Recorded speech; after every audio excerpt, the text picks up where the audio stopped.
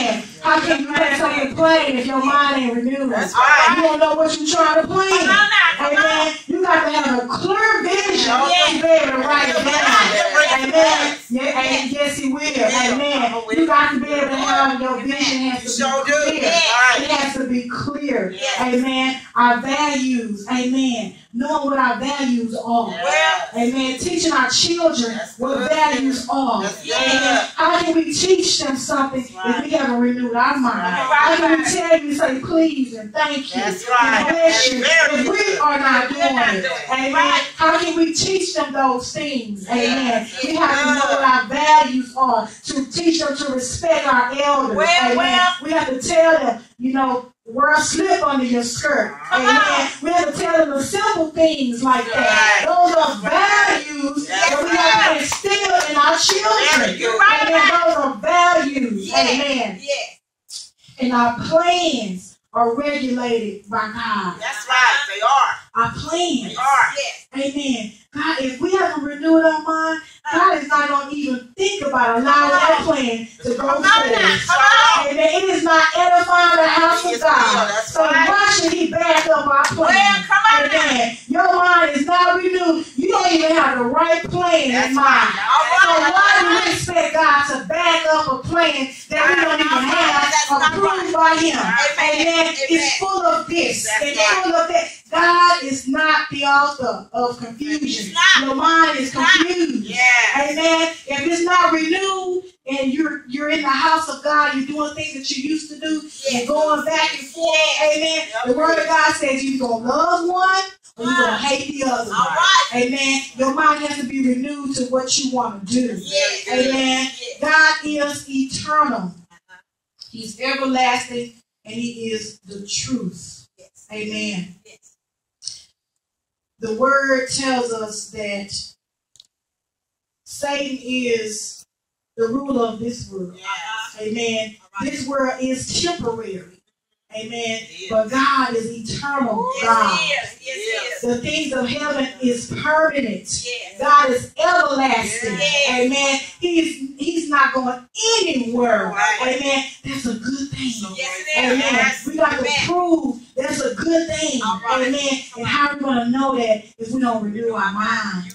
How are we going to know that? How are we going to say that God is able to deliver me? God is able to make me free. Amen. If we don't read and believe the Word of God. Amen. And we're going to go to the next scripture. It's 2 Corinthians. Actually, I want to go to Ephesians first. Ephesians chapter 4, verses 23. Amen. God is good. Amen. Oh my God. If we were stuck in that old mind frame, oh my God. I don't even want to think about where we were and the things that we used to do. Oh my gosh. How can if we get real and say, God, how can I even think about a thing? How can I even go forward with an action? How was I even able to even stand in that place in my life? How was I able to do that, God? Ooh, hallelujah. God, how was I able? And but yet you still love me. Regardless of what I did and what I went through, you still love me. Amen. You still love me. Amen. In Ephesians 4:23, it reads, actually, I'm going to start at 17. I'm going to read 17 through 23. Ephesians chapter 4, verses 17 through 23. And this is Paul talking. He says, this I say therefore, and testify in the Lord, that ye henceforth walk not as other Gentiles walk, in the vanity of their mind. Amen. I'm going to break that down real quick. When Paul is talking about walking not like the other Gentiles in the vanity of their mind. Amen. Not thinking like them. Amen. This is everyday life he's talking about. Their walk. Amen. Not physically walking, but their everyday living. Amen. This is their everyday living he's talking about. He says, don't be like them. Amen. Amen. It has to be a difference. Amen. He says, don't be like them. Don't pick up their habits. Amen. Not praying. Amen. Not fasting. Amen. Not being loving. Amen. Not being kind. Amen. Not being giving. Amen. These are things that we are contrary to the mind being renewed. Amen. Because when we renew our mind, it's the new spirit of God. Amen. When we talk about the spirit is love. The spirit is kind. The spirit is long suffering. Amen. So when we think about those things, Paul's saying, do that. Don't do what you used to do. Amen. Don't do like the other Gentiles. Amen. And he says, having the understanding darkened, they can't understand it. Amen. That the mind was dark. Amen. It was unrenewed. Amen. You can have situations in your life that are so cloudy, you don't know what decision that you need to make. Amen. You don't know whether to go left or to go right. Amen. You just don't know. You say, well, God, I've been doing this. God, I've been doing that. Amen. But God, here I am. Do you see me now? Amen. You don't want to be in a place of doubt. Amen. That's a place of darkness. Amen. Because you're saying that God cannot do whatever it is that you need to have done. That's a dark place. He says, having the understanding darkened. They're not understanding that God is light. They're not understanding that God is able to do exceedingly and abundantly everything that we can imagine. They don't have that understanding, Sister Carla. They don't know it. He says, don't be that way. He says, being alienated from the life of God through the ignorance that is in them because of the blindness of their hearts. They're ignorant. They were ignorant. We shouldn't be ignorant to the word of God or the things of God.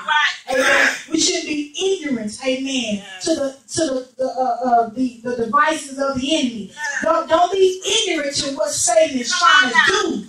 Amen. Recognize it. See what it is he's doing. If it's not lining up with God, amen, then your next object is say, okay, let me see if this is okay, let me see if I'm getting any good out of this. Amen. Let me see where this is actually coming from. He said they was ignorant, they was blinded in their heart. When your heart is blinded, that means just think of your heart having eyes.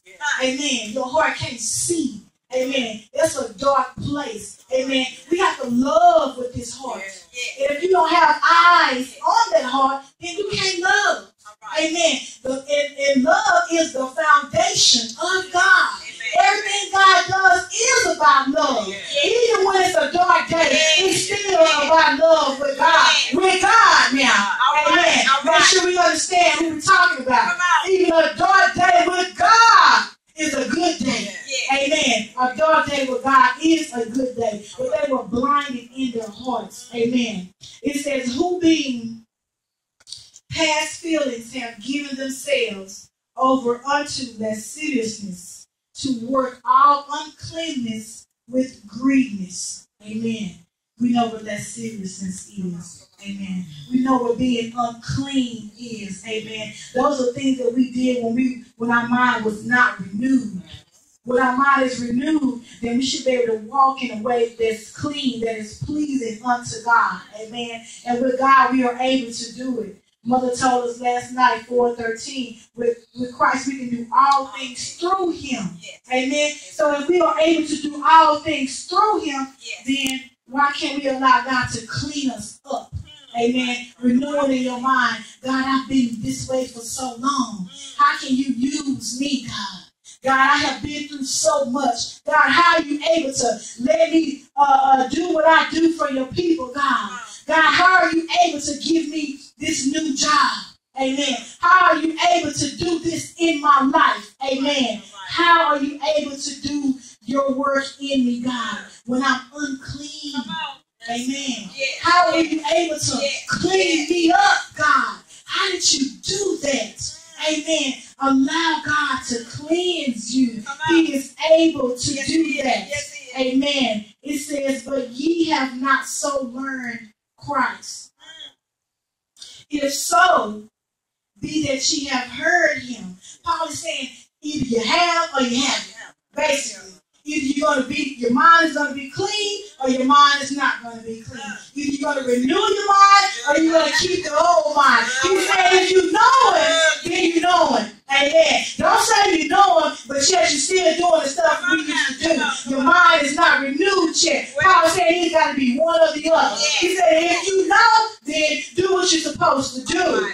Amen. It says, if so, be ye have heard him, heard his word, heard what he's saying, reading the word, knowing what he did, amen, hearing the Spirit of God, amen, and have been taught by him, as the truth is in Jesus. Jesus is the truth. Not only is it in it, he is the truth.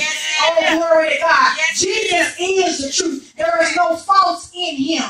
Amen. Oh, Jesus is truth. Paul says, so if you know Jesus, you heard Jesus, if you allow Jesus to teach you, your mind can be renewed. Amen.